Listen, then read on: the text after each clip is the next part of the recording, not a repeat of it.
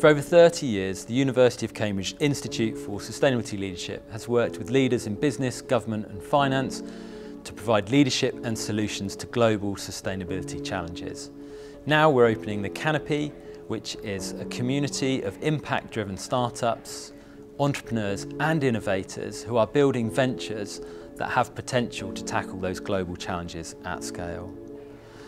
As members of the Canopy, they will find the connections, knowledge, support and workspace here in the heart of the Cambridge cluster. They will join CRSL's global network of over 27,000 leaders working on sustainability issues. Since 2020, we've been running focused accelerator cohorts on sector issues such as the built environment, on net zero, women in sustainability innovation, and now circular economy disruptors. These programs provide focused support they need in their organisations.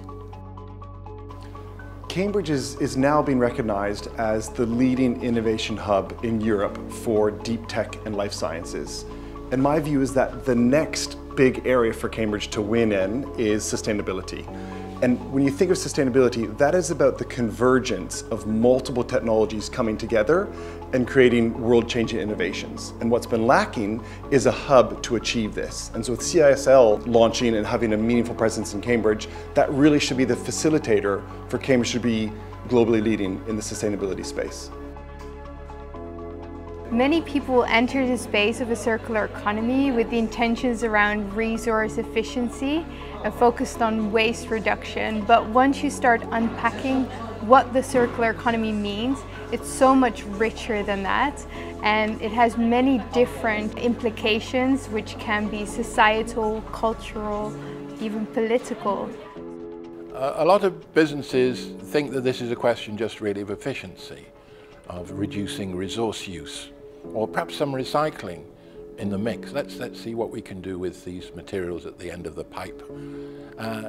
That's okay, but that's really just a linear economy which is less bad than it was.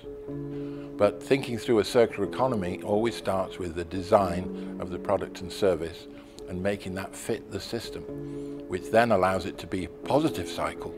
It's not do less harm, it's create positive multiple benefits.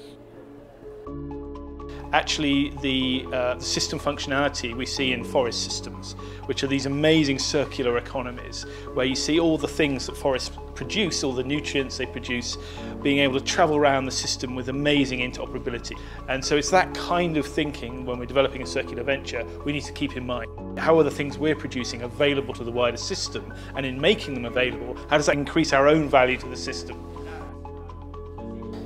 If we want change, we need people who can create that change. And if we want economic change or business change, they're entrepreneurs.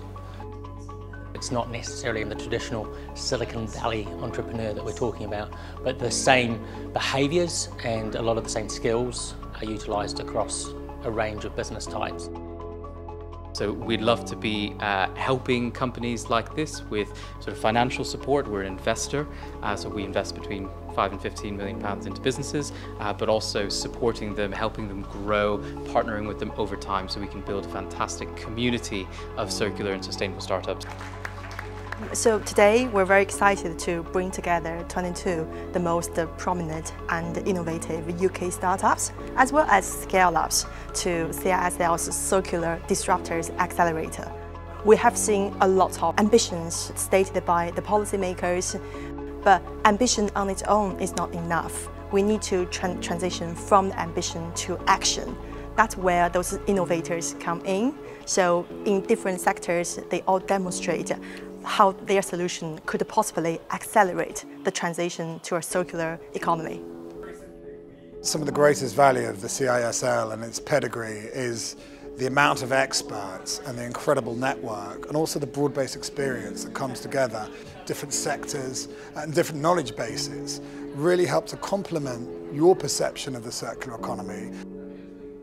Armed with the tools, the network and the backing and the expertise, I think you stand yourself in the best possible stead to have the highest chance of success. I think it's really useful to network with like-minded people. I built my business during lockdown. That's when I decided to go for it, and a lot of what I've had to do is to reach out on email, digitally, be on Zoom calls with lots of other people in tiny little squares, and this sort of program allows me to have those kind of conversations at scale and to have human interaction, which makes a much bigger difference. So it's been great to network with people in similar positions. Also, it's good to just have a bit of a breather from the everyday business, like doing the Lego play and stuff like that. It just really helps to build your creativity back in. It's just been really great to just look at all the different issues that people are trying to tackle and how that may or may not fit into the business that you're trying to create. Being a founder can be lonely sometimes, so I really appreciate it when I can get together with other people, other like-minded people. And this is very specific here, of course, because I'm not only working and getting to know people from the fashion industry, but it's across all of the industries. And it's so interesting to see the similarities you have, because we all work in sustainability, but also the range of challenges we have. I love it. I think it's a really great process for personal growth and obviously an entrepreneurial journey. One of the great things about being in this group of people is the enthusiasm and passion and energy and exciting innovation in a space that quite often we're talking about no one else really gets, and I think that's been one of the things that I've loved the most about the last couple of days. And just speaking to founders who get it, who believe in the mission and who are all tackling it in different ways has been just really brilliant, and I've really enjoyed it.